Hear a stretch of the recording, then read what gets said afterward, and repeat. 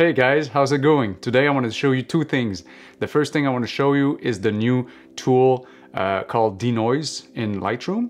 And the second thing I want to show you is how I use Luminar Neo with the plugin inside of Lightroom to enhance my pictures and make different kind of edits. Yeah.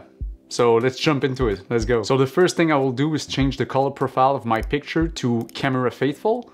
I think this is the best camera profile I've found so far. After that, I will play with the basic tools, the exposure, the contrast, the highlights and shadows. So after this simple modification of my photo, I will jump right away into the DENOISE tool. Click on DENOISE right here. So if you click and hold on your mouse, you will see the before. And once you let go of the mouse, you will see what the DENOISE is gonna make to your photo. You can also click on the zoom out button right here and then zoom in on a section of the photo that you want to see the DENOISE. So this is the before without enhance denoise, and this is with the denoise, so it's making a big difference. Then click on enhance. It's gonna take some time to let the program run, but once it's over, it's gonna create another picture and it's gonna have the new version of your photo without the noise. All right, so you can see there's a big difference. This is the before right here, and this is the after.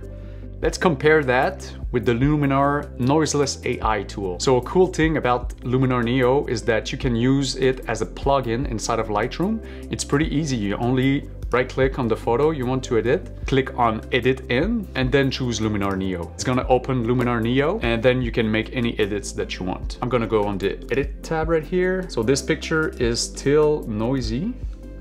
This is the noisy version of the picture. I'm gonna click on Noiseless AI and it's gonna advise me to choose the middle adjustment for this image. So I'm gonna click on middle. If you're happy with this, just click on apply and it's gonna save another version of your picture inside of Lightroom. Okay, so the photo on the right is the one that Luminar created with his noiseless AI tool. And the photo on the left is the one that Lightroom created. Yeah, I think Lightroom has done a better job for this one. I feel like there's a bit of distortion in the photo. So what I will do in this situation is that I will use the guided upright tool in Lightroom and I will draw 4 lines, and that way Lightroom is going to give me a more guided version without any distortion. So this is the before and this is the after.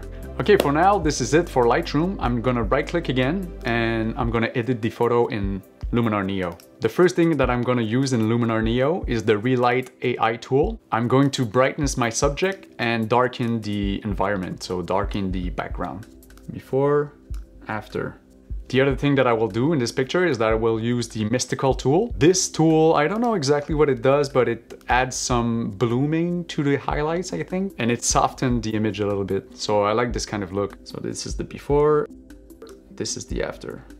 So far we only touched like 2 tools inside of Luminar Neo, Relight AI and Mystical. And I think that only with these 2 tools, it's gonna give me what's necessary to bring something different out of the picture. So the only thing left to do inside of Luminar Neo is play with super contrast. I will bring up the highlight contrast, the shadow contrast, and the mid-tone contrast. Before and after. So once you're done, just click on apply on the top right corner.